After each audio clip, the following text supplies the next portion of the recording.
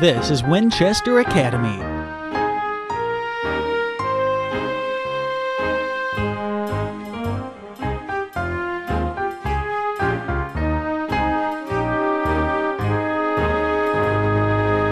Good evening.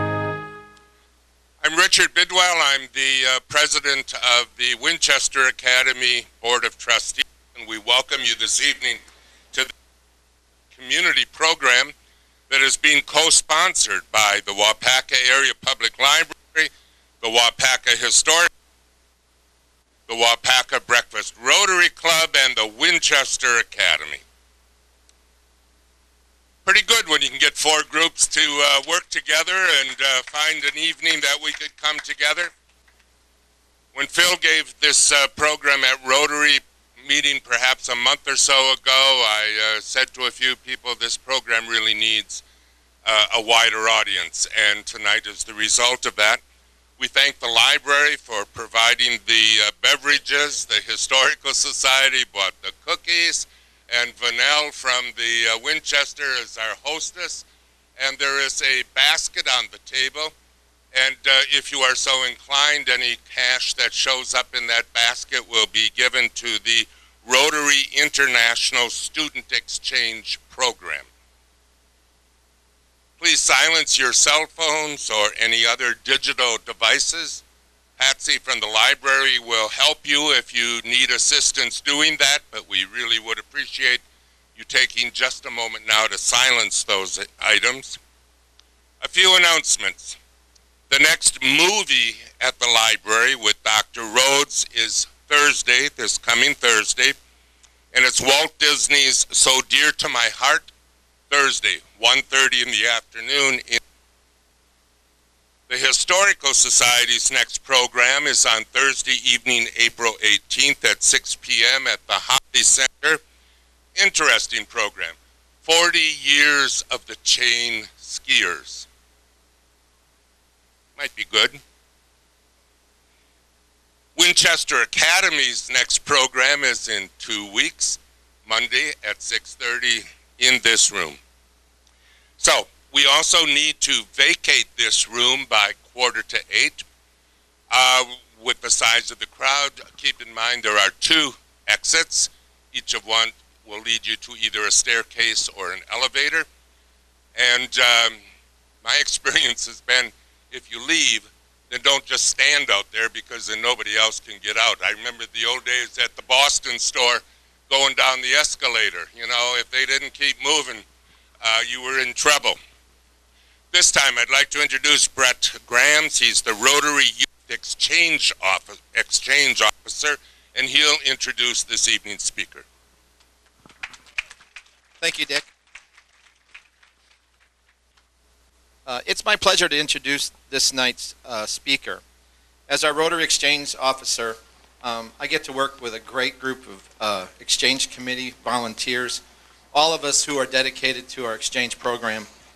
And tonight we're going to hear from one of our 3 inbound exchange students that we have with us. We ask all of our exchange students to immerse themselves in our day-to-day lives. They each live with 3 different families in Waupaca and also attend our high school. These students come from all over the world to share a year of their life in our community. We are grateful that our Rotary members, our community, our host families, thank you, and our schools support our exchange program at the level this high level. These young people bring a wealth of information and culture that we do not easily get to experience in central Wisconsin. One of the duties that we've asked our inbound students is to be an ambassador to their culture and country. Tonight, you'll get to hear from a young person who is a wonderful ambassador for Germany. Upon Phil's arrival to Waupaca last August, it became evident that Phil enjoys politics, history, and I was always happy to share those ideas with anyone that wanted to listen. Phil is only 16, but he has an impressive grasp of his nation's political system. He spent last summer interning for a member of the German parliament.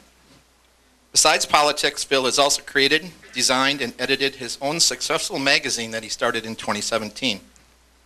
He's an accomplished tennis player, loves downhill skiing, and most recently became a connoisseur of American cuisine with a special interest in barbecue ribs. In addition to his full load of subjects at Wapaka High School, Phil managed the high school hockey team this winter and is currently playing high school baseball. He's excited to attend our junior prom this weekend as a member of the prom court. And Phil is the oldest of 2 boys in his family and resides with his parents in Potsdam, Germany, which is just outside of Berlin. Please give a warm welcome to Phil Karstensen.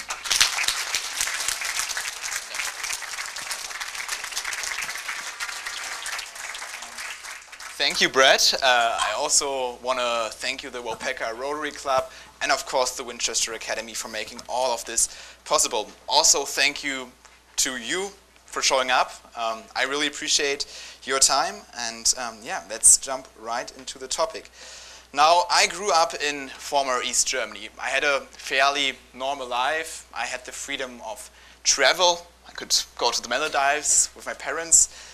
And all those freedoms, all those things were things that I always took for granted. You know, they were just there. But if it wasn't for the November 9th, 1989, the story could have gone very, very differently. That was the date that the Berlin Wall, after years of oppression, finally was torn down, and people of East Germany could, for maybe the first time in their life, experience freedom. That's why today we will be talking about the GDR, the German Democratic Republic, the fall of the Berlin Wall, and its causes. I just want to give you a quick overview here.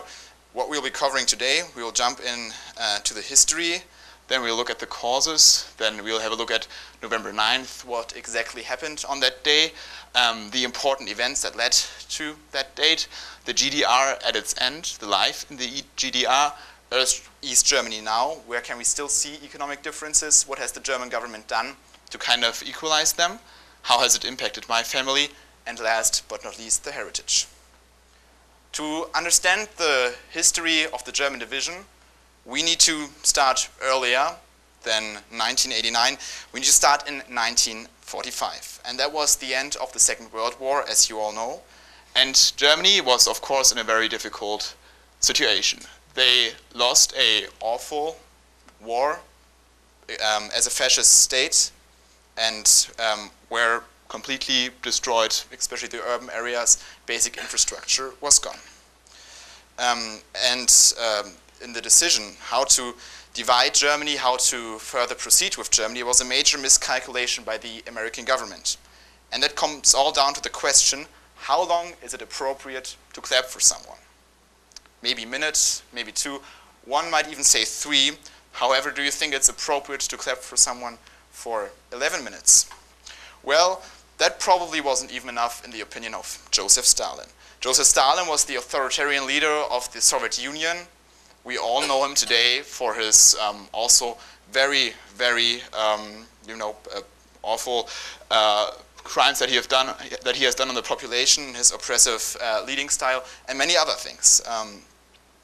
At a local convention of the Communist Party, they were having a standing ovation in honor of Joseph Stalin, and the crowd kept clapping and clapping and clapping. They didn't clap because they loved Joseph Stalin so much, because out of fear. Out of sheer fear, they knew if they would stop clapping, there was the secret police, and they would probably suffer some major consequences. Around that time, there were 1,000 executions a day for political enemies. However, being a political enemy meant that you could be part of the Communist Party, that you could be a very close relative, a very close friend of Joseph Stalin. Eventually, after 11 minutes, a local factory owner sat down. He faced severe consequences and was sent to the Gulag for 10 years. And this is the Stalin we know today. And probably terrified, maybe seen as a necessary evil, at the Potsdam Conference, Roosevelt offered Stalin to invade Berlin, to continue a possible partnership after the Second World War. Now, we know that the story went a little different than a good partnership after the Second World War. However, he did that back then, and in the US media, Joseph Stalin, until the 40s, was portrayed as Uncle Joseph. So that's something very interesting. So they divided up Germany like that. That's probably the map we all know. Then we had the Soviet sector, we had the British sector, the French, and the American sector. Now, Joseph Stalin thought that the Western allies would soon leave and Germany would never become a democracy again. Luckily, he was wrong. And this is the division that we can see now of Berlin. So again, in those 4 sectors. However, it took a while until the Western allies arrived in Berlin. And there's this very iconic picture that you probably also all know from the history books. One of the most iconic pictures of the end of Second World War. It's a Soviet soldier. That picture, by the way, is also it's more a propaganda picture than it is an authentic picture. However, it is very, very, very iconic. The soldier is waving the communist flag on the German parliament, the Reichstagsgebäude. And when the Soviets came to Berlin, they were out for revenge. It did not matter that only 75% of Berlin's population at that time were women and children. The public opinion didn't matter, but they were out for revenge. And if you look what the Nazis did them, that's also in a certain way understandable. They burned down their villages, did horrible things. However, the American soldiers were shocked when they first went into Berlin and saw over thousands of corpses still unburied, months after the war ended. There was this saying between women, if they met each other after a week, after a few days, saying how many times. And that didn't refer to how many times did you go to the grocery store, how many times did you do whatever. It referred to how many times did you get raped since the last time we met by a Soviet soldier. And that just portrays this brutal and bad situation. However, life in East Germany soon started to normalize, and so did it in West Germany as well. The rebuilding began. It mainly happened in the out of the downtown areas, especially in East Germany.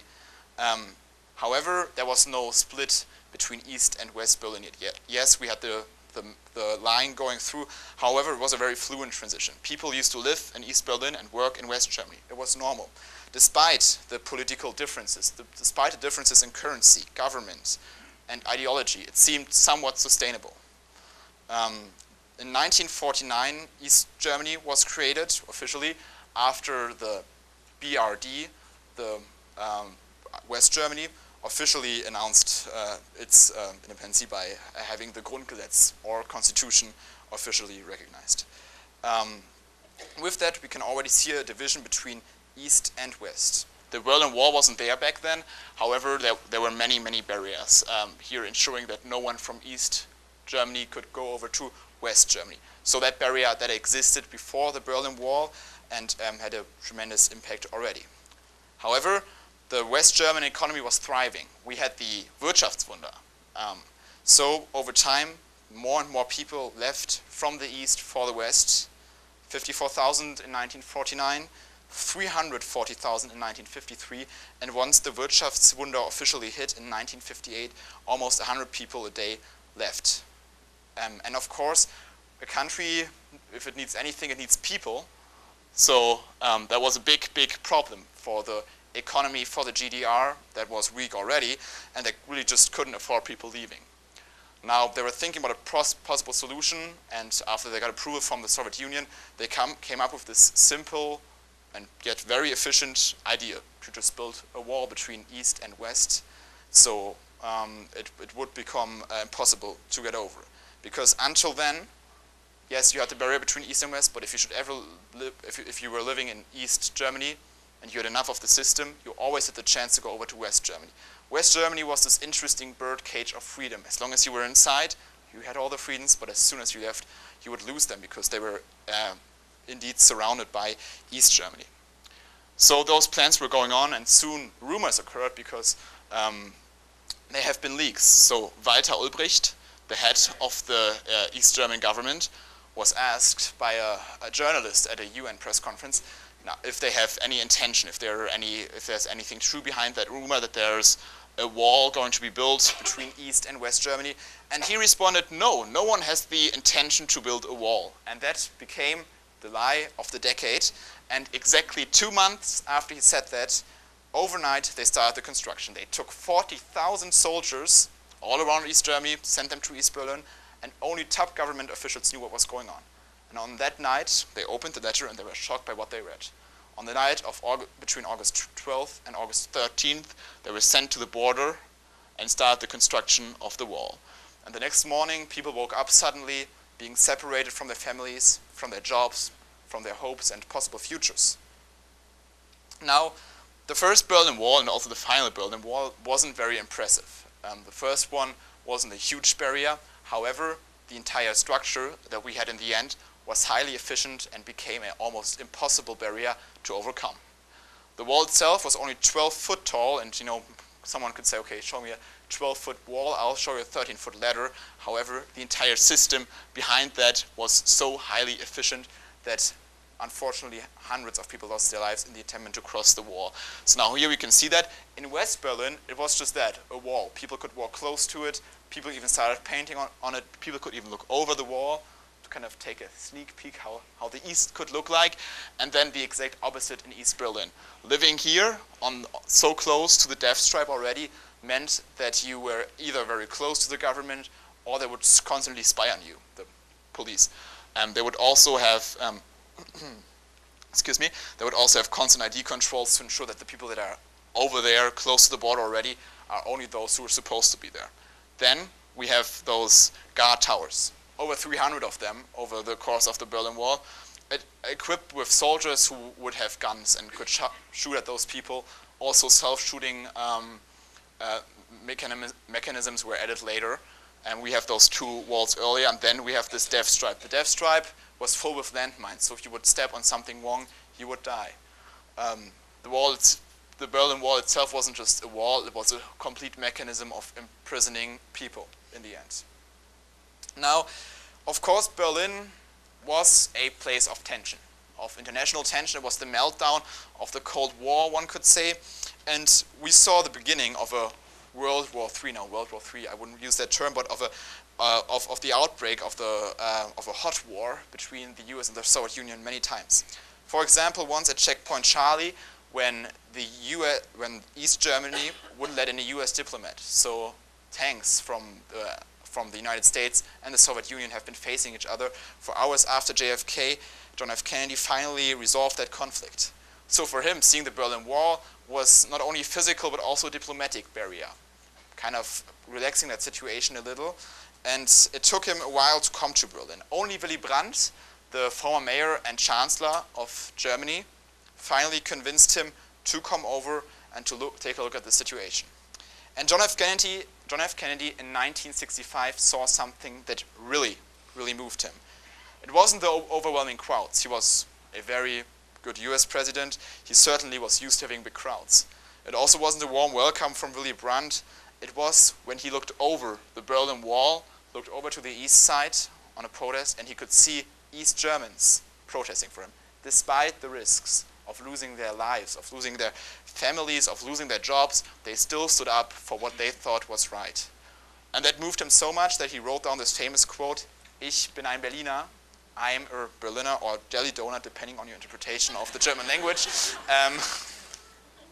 So he wrote that down, and after he gave his moving speech about freedom, about what it means to be a free man, a Berliner, he got the crowd applauded for him for over 20 minutes. Now that's an interesting contrast to 11 minutes, and they did not have to fear anything. So let's talk about the summer that changed everything. The summer that changed the face of East Germany, the face of Europe, and pretty much the face of the world. That was the summer of 1989, and people, the Eastern Bloc slowly started to fall. The Iron Curtain started to get thinner and thinner, and people in East Germany started to go on the streets under the slogan, "We are the people, wir sind das Volk." Now let's take a look at the causes, and I think the interesting thing about this peaceful revolution that we saw taking place in East Berlin and East Germany is that it wasn't a unified revolution. Of course, yeah, there were smaller unifications, certainly, but it were many small events that in the end led to the fall of the Berlin Wall on that particular night. So that's something very interesting. Also, the fact that it was peaceful is truly remarkable. It could have gone very, very different. Not a single gunshot was fired on the night of November 9th, 1989. It could have gone been a bloody attempt to seek freedom, but it didn't. But it wasn't, and I think it's something truly remarkable talking about that.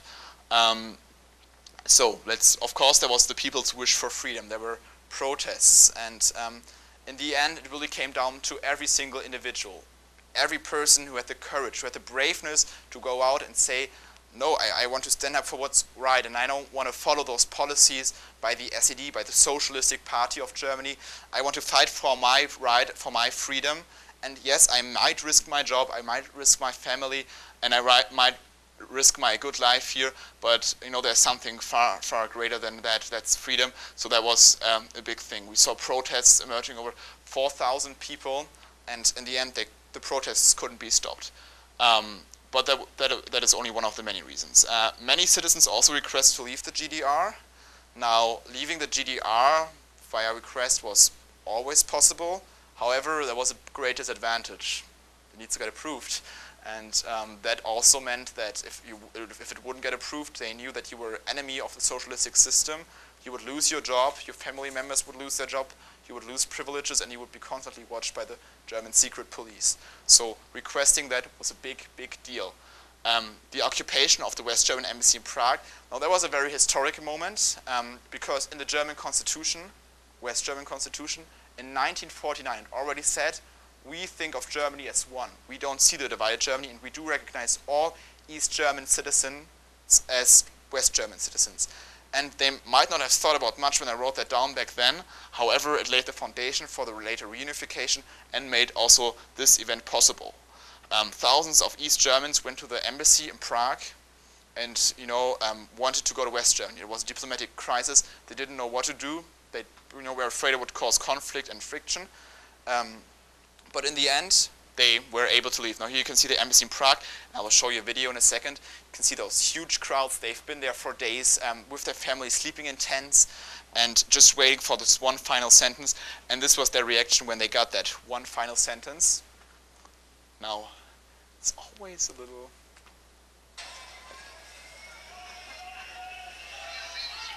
And it's saying, we are coming to you today to tell you that today you can leave. And you can see the crowds just screaming. That was around the German embassy, packed with people, and they knew they would finally be able to leave and go to West Germany.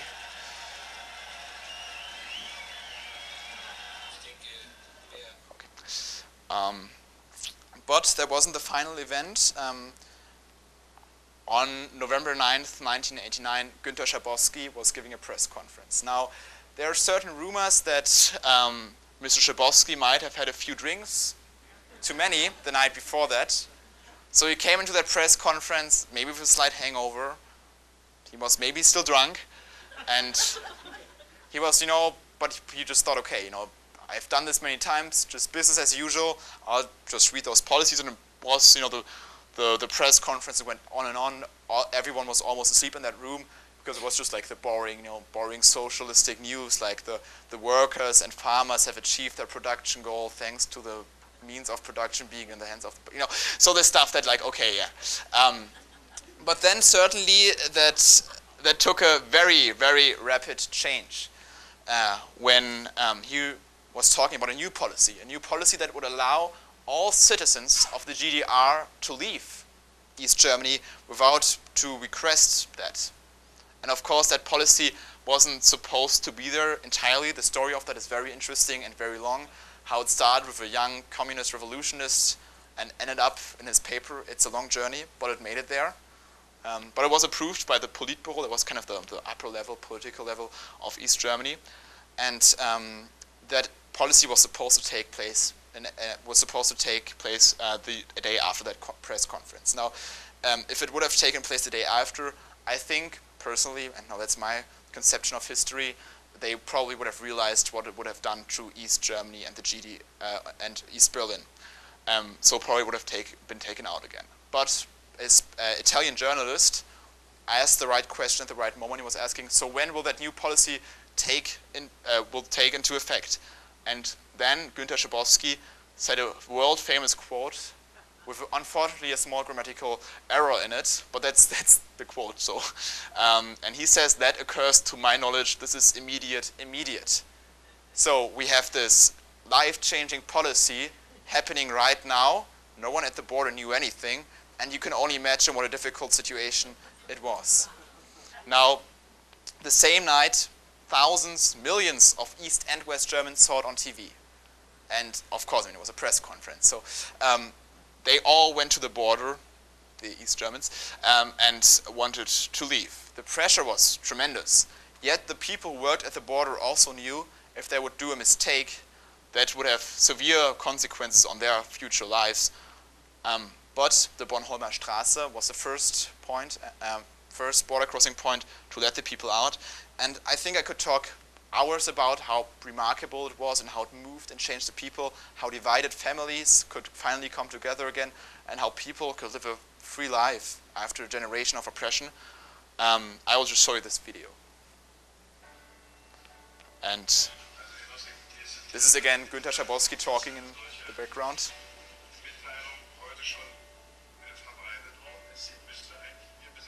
People screaming, of course, at the border personnel, and then when the borders were finally opened, the masses went out. And this is Walter Ulbricht saying no one has the intention to build a Mauer. And we've been waiting for so long, 28 years since the construction of the wall. We've been waiting for this day since that. And today we Germans are the happiest people on earth. Because it was so truly unexpected.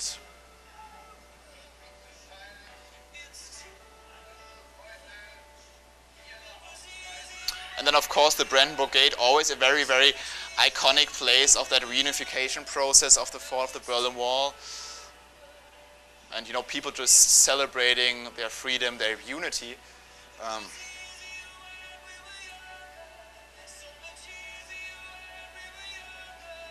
And people leaving in masses. Now I always get that's the place, the Bornholmer crossing, Bornholmer Straße, where they first decided to let them through. There's a very interesting movie about that really shows this process, 2.5 hours, how the masses kept getting more and more, and how they proceeded with that decision, because after all it was a very, very difficult and world-changing decision that they had to make that night. And luckily they did the right one. They did not choose the guns, they chose to open the borders, and that changed lives in the end. And I often get this question, you know, why was there an immigration crisis, you know, all those East Germans coming to West Germany? And I think it's important to understand that people had their lives, they had their families, their you know, anchor point in life was in East Germany. However, they wanted to see the West. They wanted to have the opportunity to go to West Germany. They wanted to have the product diversity. They wanted to have the freedom of speech. So I was talking to my father, you know, what did he do the first 2 days after the wall was torn down? And, he first quitted his job. He was working for the GDR military and went to Lübeck and went to a Scorpions concert. So the small change there, because you know, one side of my family was very, very close to the German government, the other not so much. So again, two opposites.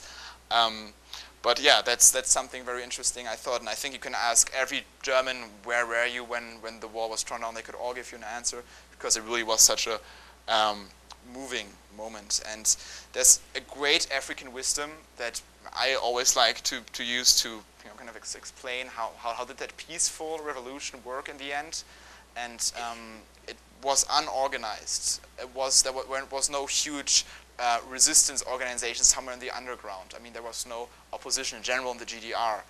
Those were brave individuals, and I think this quote really fits it pretty well. Many small people who in many small places do many small things that can alter the face of the world, and it really, really did. Every single one who went out there, who fought for their freedom, for what was right, changed the world in the end. So let's take a look at East Germany at its end. Now, there's still a lot of historic controversy about this topic. If East Germany was truly bankrupt, And I would also be careful to connect the economic situation of East Germany with the fall of the Berlin Wall. However, I think we can say that the economic situation helped with the reunification. The most production facilities in 1989 were really, really outdated, and they were really not able to compete globally. In general, the labor productivity was very, very low, and the infrastructure was completely outdated as well. And those were many reasons why the GDR couldn't compete globally anymore, or always had struggles competing globally. They had a few industries that worked out well, and microelectronics is an example of that, but still they had a very, very hard time doing that. There were always shortages, and the entire social system didn't work out. That is also the reason why, in the end, if you were a very, very old person in the GDR, they would often allow you to leave, because that would be a relief for them, because that would be one old person less for their social system, especially towards the end. So they were really facing big struggles. In general, it's always, they had full employment, so every single person was employed, not maybe for their favorite job, for a job that they were assigned to. But that also meant that people were doing, that 4 people were doing a job that in West Germany would be done by 1. So low labor productivity in general, very outdated infrastructure. Many houses, especially in the downtown areas, weren't even electrified. You would have to share bathrooms, if you would live in a flat in the downtown areas, and they weren't renovated after the Second World War. So it was in general very gray. And then you had this exact opposite, of course, on the other side. And people in East Germany, and that's very interesting, they could receive Western TV. It was illegal, but everyone did it. So.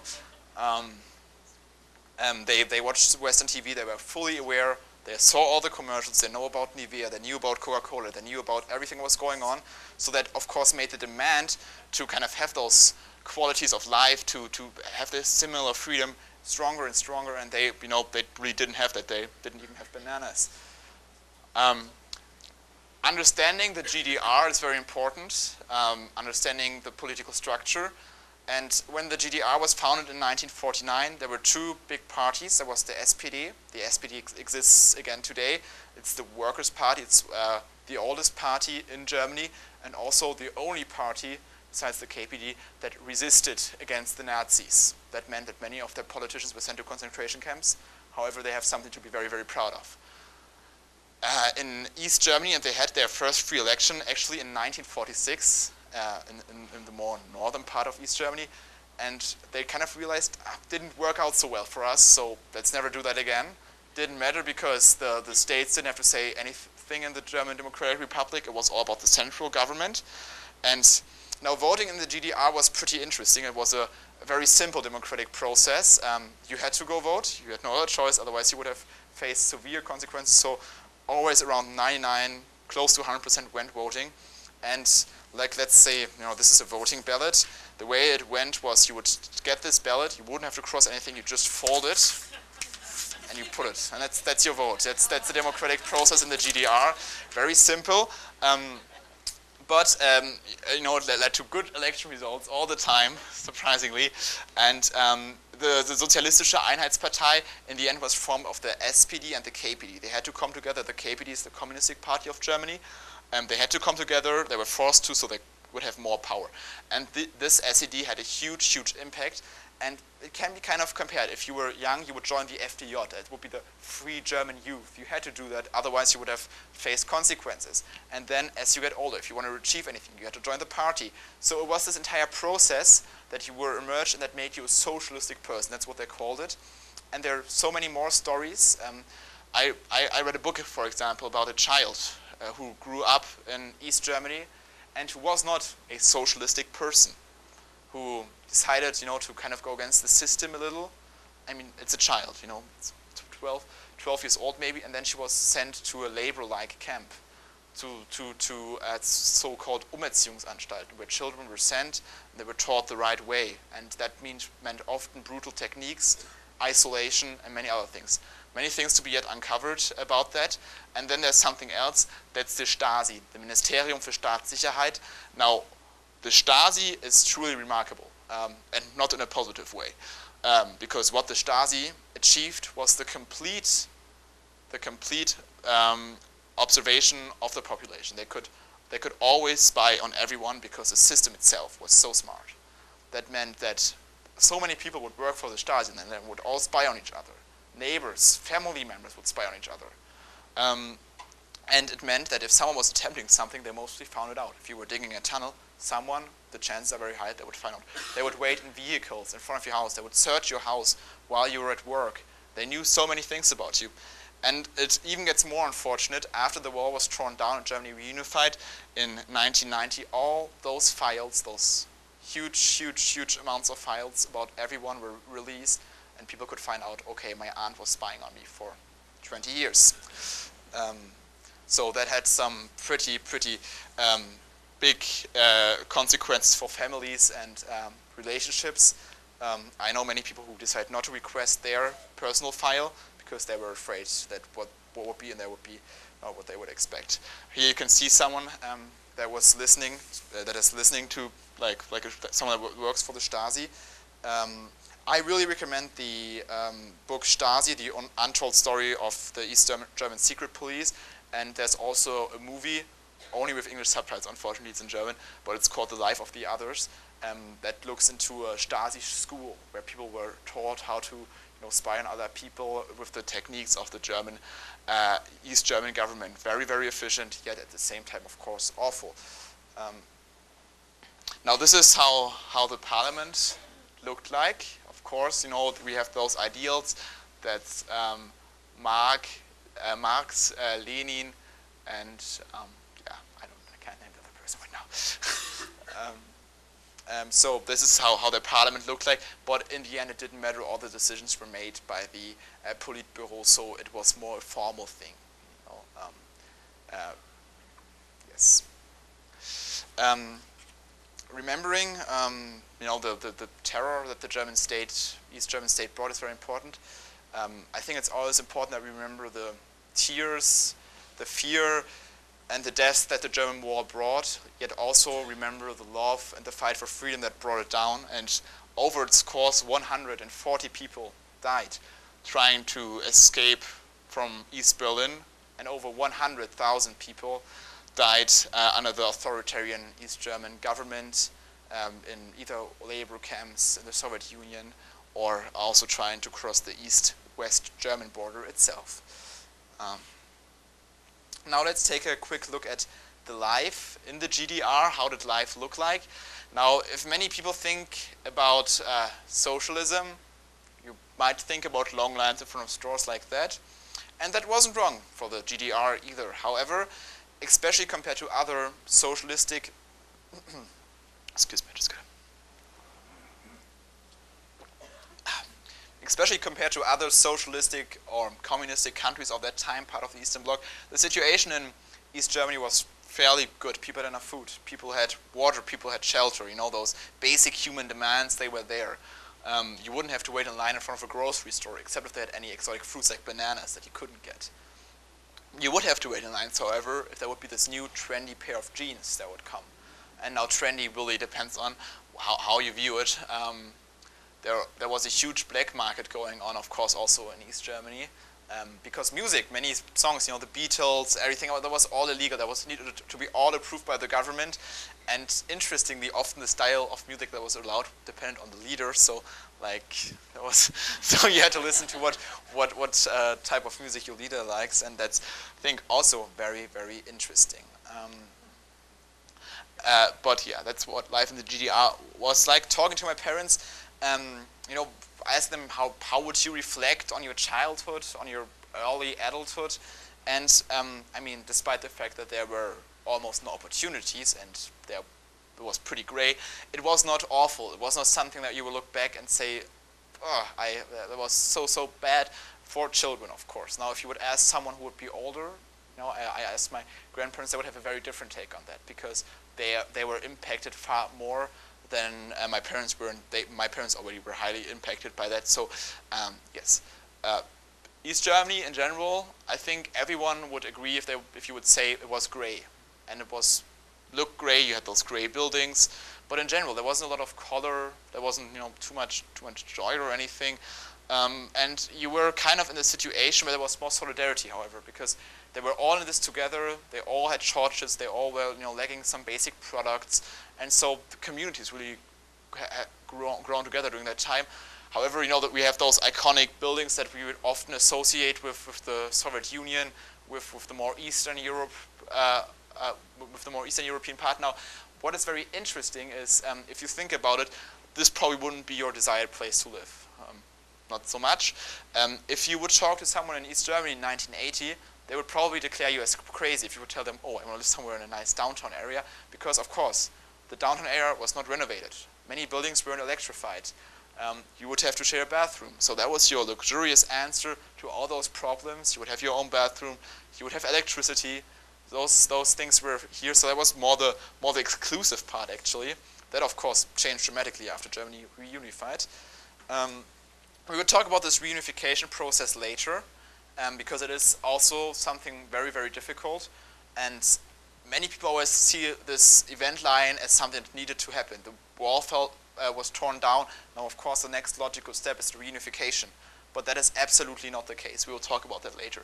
And of course, also the GDR left memories. 60 million people lived almost, some lived their entire lives there. Others were really shaped by it. And it also left a cultural heritage. It left customs and things that people were proud of, despite all the unpleasantly, despite the dictatorship. They still had some things that they were proud of and that they wanted to keep. Now, the mentality after the reunification in West Germany was just like, get all that, East crap out of here and we will modernize this country in a week. So, of course, that didn't exactly work out, because there are things, and there are still things today that people are very proud of. The traffic lights, for example. If you ever should go to Berlin, and you'll instantly notice when you're in East Berlin that you will see those things. Ampelmännchen, that's how we call them. And they're very, very iconic, because I think they're kind of cool. I mean, it's like, who designed that? Other things.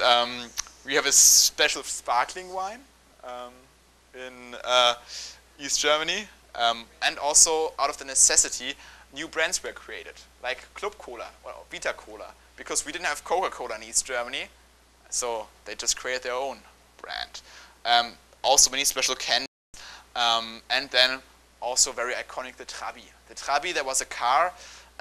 Now, if you would have very responsible parents and they would really, really love you to the moon and back, they would order your Trabi when you were born, because it waited like 18 years, so better start early. So they would order that Trabi for you. It looks nice. I think you can still rent that today in Berlin. Goes like, 60 miles top speed. It's not really fast. But it was okay. It worked out. There was a standard car. Everyone had it, if you wanted or not. I mean, more if you wanted. And they also always needed to keep like gas tanks in the back, because there weren't that many gas stations in the GDR either. Another great example of how the cultural heritage impacted East Germany until today is Sandmann. Now, I grew up, I watched Sandmann. It was kind of a TV show for smaller children. Before they go to bed, you watch Sandmann. I don't know whether that's a thing, but it is. So, until today, we have two versions of the Sandmann, the East German and the West German. Now, that's the East German, that's the West German. And some people take this as a very emotional issue and really have debates over this. I don't see why. Clearly, the East German one is better. I mean, it's way cooler. Yes. Another nice thing, if you should ever be in Berlin, make sure to stop by the East Side Gallery. It's not super touristy yet. It is beautiful, because you can see the wall, the Wall 75. That's the name of the final Berlin Wall that we saw until 1989. Standing there like that, full with paintings, very creative paintings. And here, for example, you can see a Trabi smashing through the wall. Probably the most iconic picture, however, on that East Side Gallery was Brezhnev and Honecker. Now, that was just something typical for the Eastern area to do the socialistic brotherhood kiss. I don't think there was much more meaning behind that. But yeah, how has this affected me personally? Now, I mentioned earlier, I grew up having all those freedoms, and I think every story from every East German is an individual story. My parents certainly have caught up to the new economic system. They managed to adopt, and I will talk about that a little later. But I think having that background really makes you understand that freedom is not something that you can take for granted. Freedom is something that our ancestors, maybe even our parents, had to fight for. And I think as soon as we take that freedom for granted is when we lose it. And it's always, I think, important to be aware that there are people, no matter from which political direction, trying to attack our personal and individual freedoms. I think that's something that I took from that, just to see, how, and also how different the story could have gone. I'm very fortunate that I'm able to be standing here today. Who knows, if the wall wouldn't have been torn down, I wouldn't have the freedom of travel. I wouldn't have the freedom to say what I wanted to. Wouldn't have the freedom to rant on YouTube about some political issue.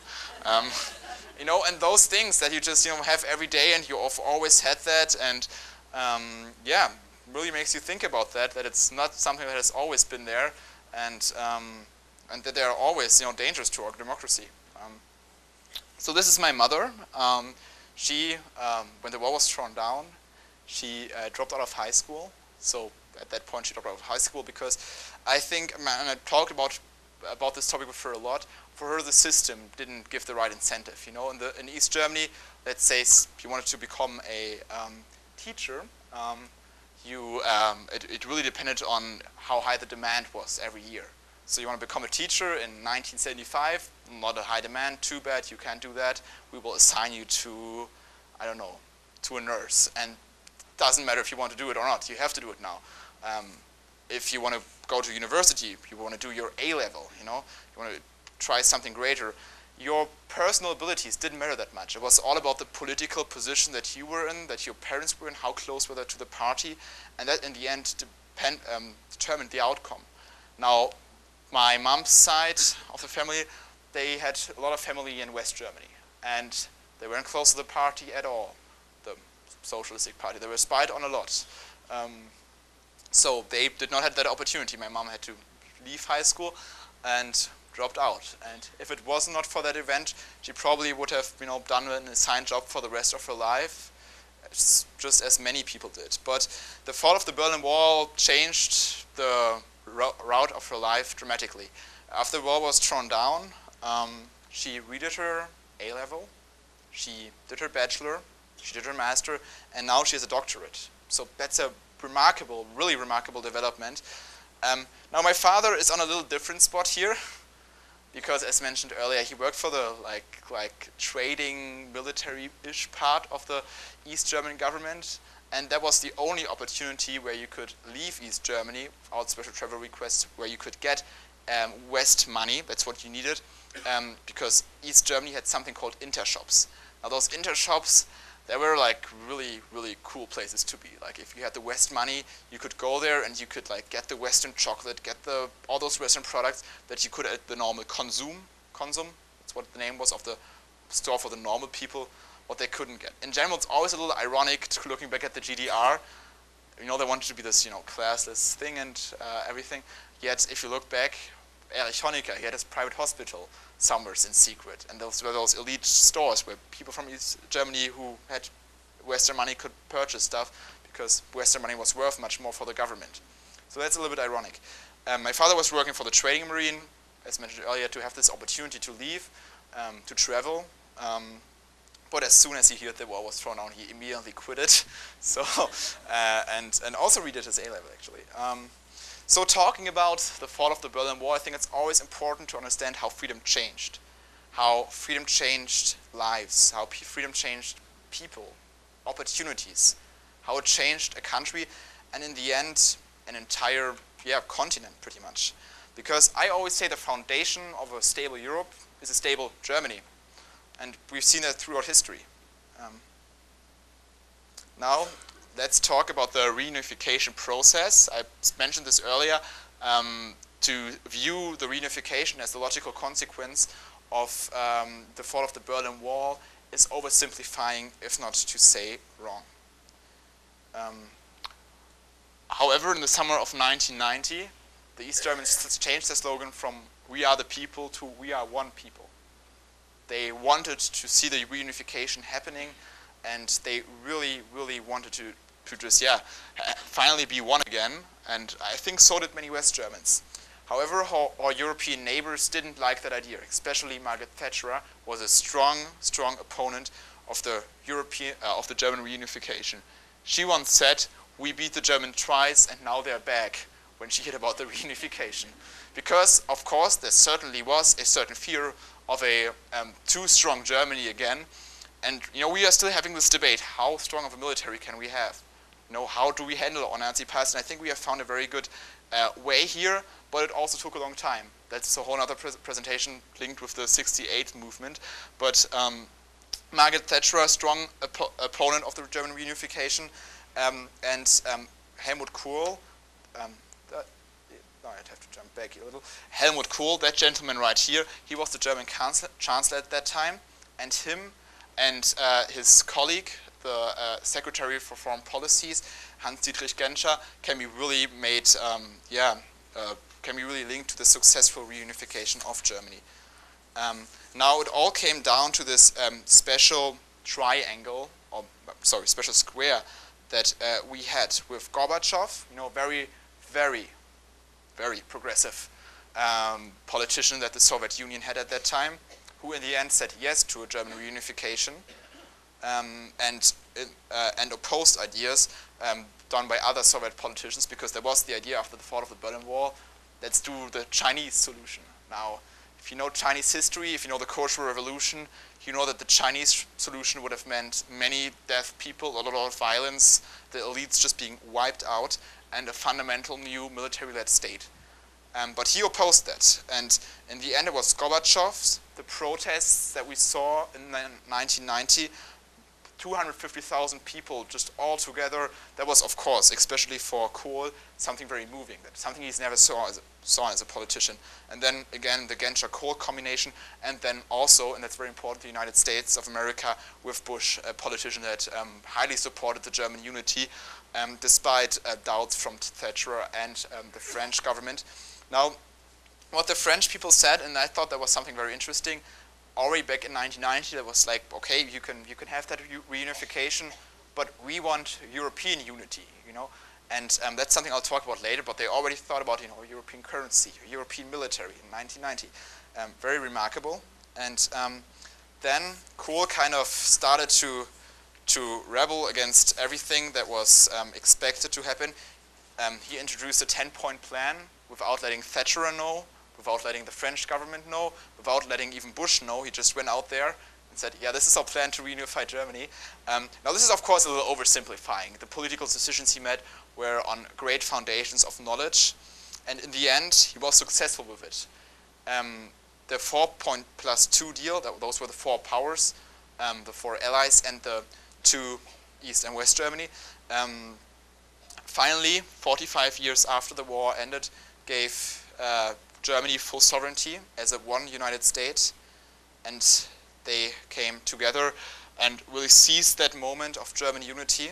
And I think Germany is always, you know, has always the past hanging over its shoulders, but after all, it was really a relief and affirmation that we can now live together finally after such a long time as Germans again.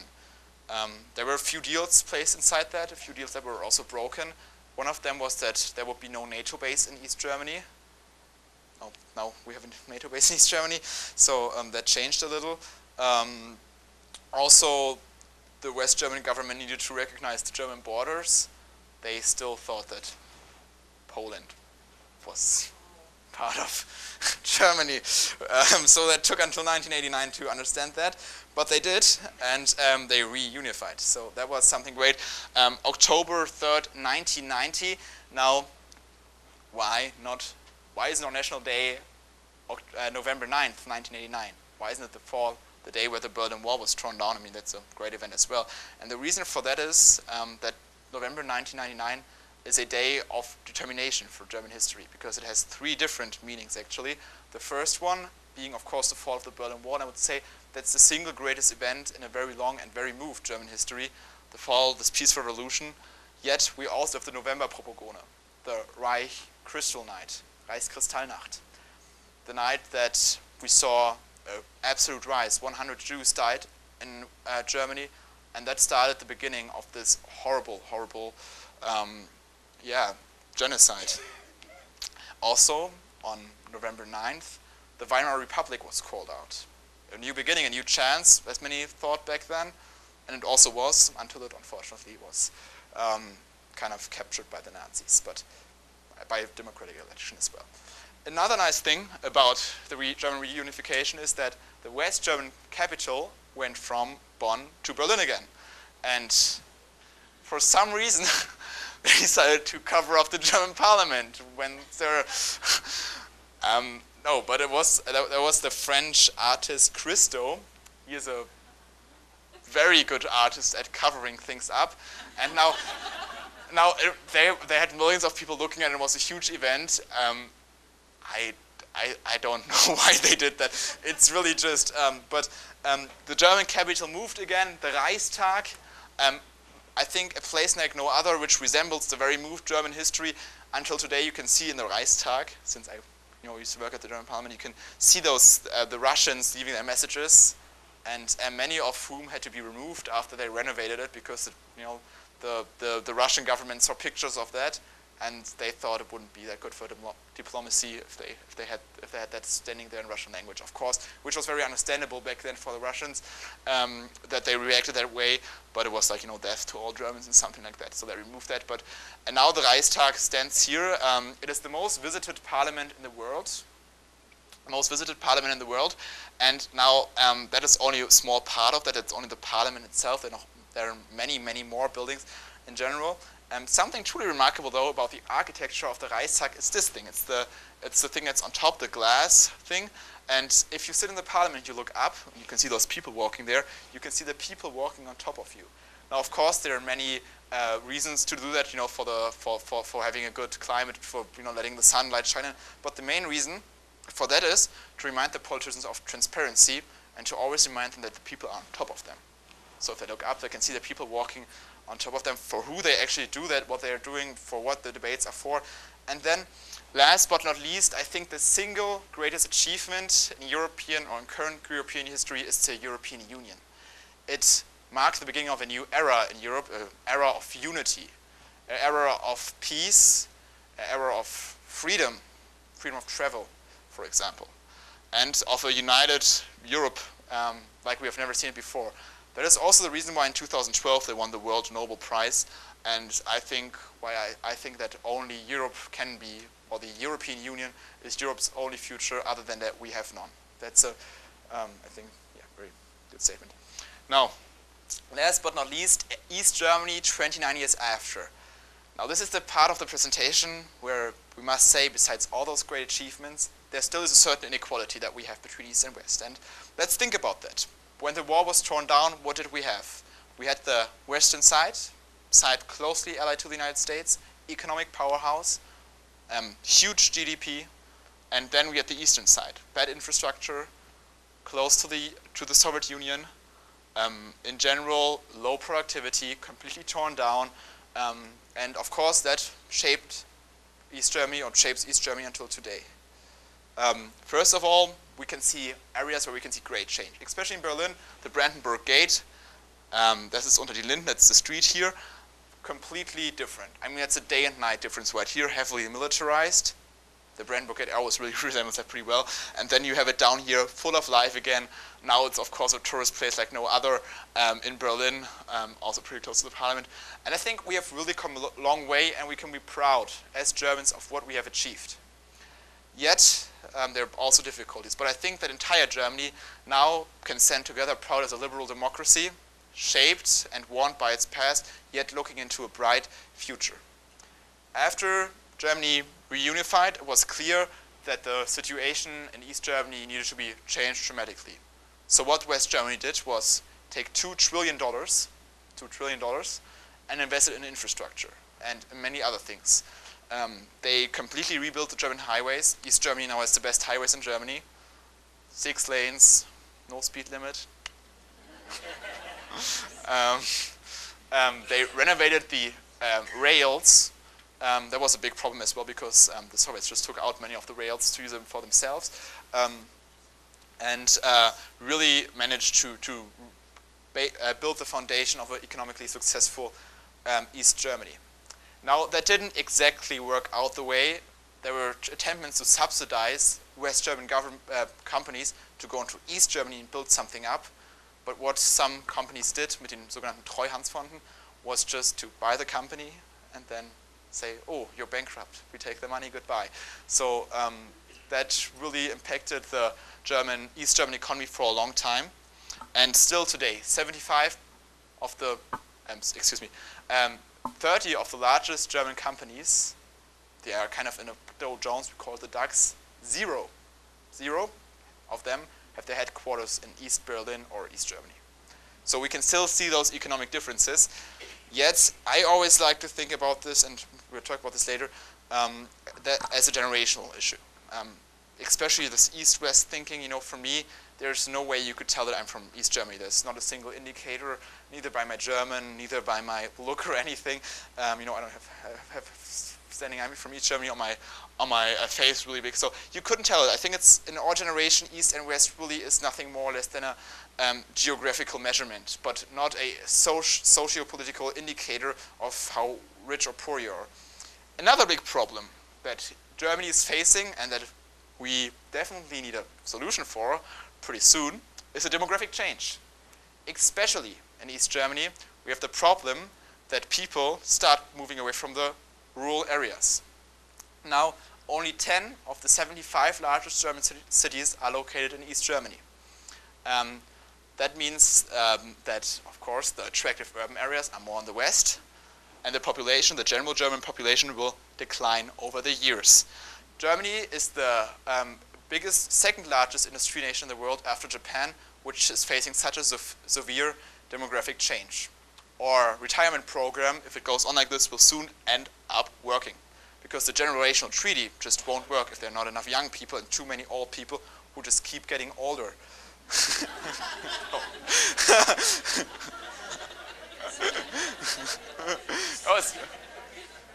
Okay.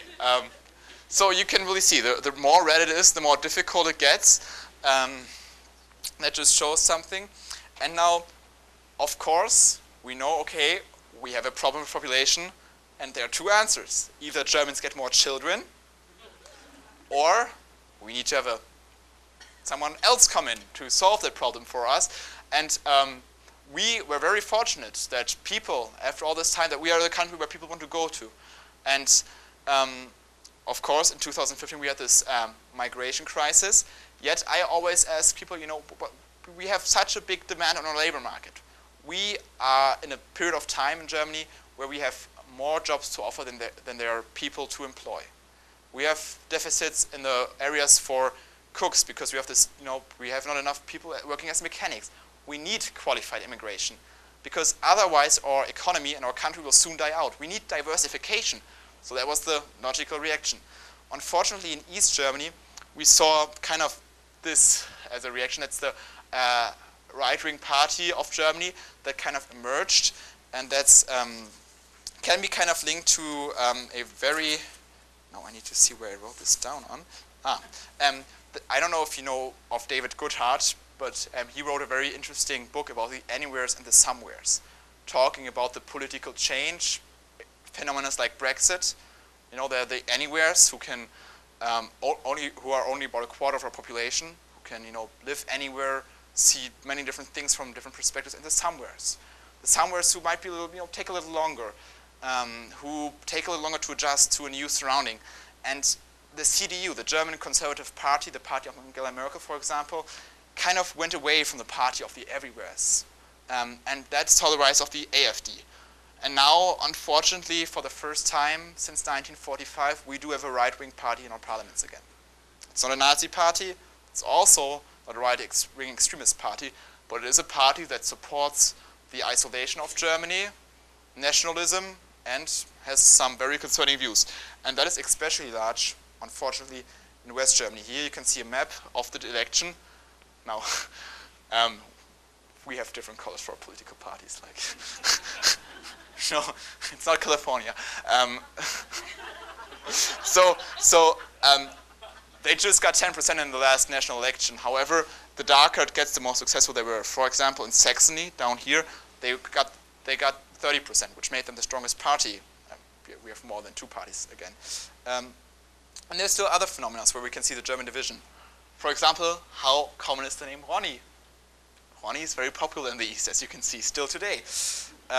How high is the income? And that's one of the biggest issues still in East Germany, is that people simply make less. Same work, they just make less. They make around 83.2% of what someone in West Germany would make. And that already takes into account the lower rent and the lower living costs. However, today East Germany is a beautiful country. It faces challenges, but I'm confident that we will be able to overcome them. For example, in education, East Germany thrives, and I always see education as the great equalizer. This is Warnemünde, for example. This is where my parents are from. It's the harbor city. This is Dresden, also a beautiful city, except on Mondays. This is Leipzig, also very nice. And this is Potsdam. This is where I'm from. UNESCO World Cultural Heritage. Sanssouci stands for Living Without Worry. It's the city in Germany with the most castles per capita. So that's a pretty big achievement. And also definitely worth a visit if you should be in Berlin. It's only 5 minutes away. And I think the fall of the Berlin Wall reminds us to build more bridges rather than walls. And I just want to say thank you very much for your attention. If you have any questions, please don't hesitate to ask.